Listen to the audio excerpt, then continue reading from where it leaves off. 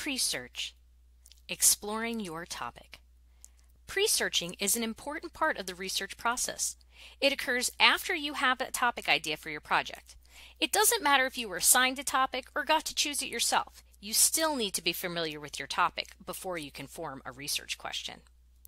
So why must you pre-search? Pre-searching is when you learn more about your topic through exploration. You learn basic facts and concepts related to your topic. You may start to notice different points of view or become intrigued by a specific aspect of your topic. Follow those links. Be curious about your topic. It will help you create your research question. You may think that your topic is your research question, but it's not. Topics tend to be broad and vague. This allows you freedom in your research. Research questions are narrow and specific. Research question development is a lot of brainstorming, and brainstorming requires background knowledge. Pre-searching helps you build that background knowledge. As you do all of this pre-search, you will start to recognize terms, phrases, and other keywords that are relevant to your topic. Keep track of these terms because they will be helpful when you continue your research in the future. So, where do you look to do your pre-search? You want to get an overview. It's not nitty-gritty details, and this may come as a surprise, but Wikipedia is a great resource to get an overview of your topic.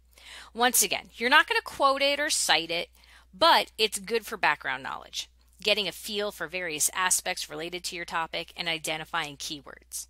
Encyclopedia Britannica is also a good online reference source. There are also reference databases available through the library, such as Gale eBooks and Credo Reference that will be helpful. Now, if you have a topic that is known for having multiple points of view, think things like genetically modified foods, paying college athletes, free college tuition. You should check the library databases Opposing Viewpoints or CQ Researcher. The free website procon.org might also be of interest. Now, remember, as you do your pre-search, take notes. Keep track of terms and phrases. Don't assume you'll remember where you found some piece of information. Jot down the website where you found it so you can get back to it. Also, write down any new ideas or questions you have related to your topic. This can be helpful when you work on your research question and when you continue your research later. Pre-search may not seem important, but trust me, it is.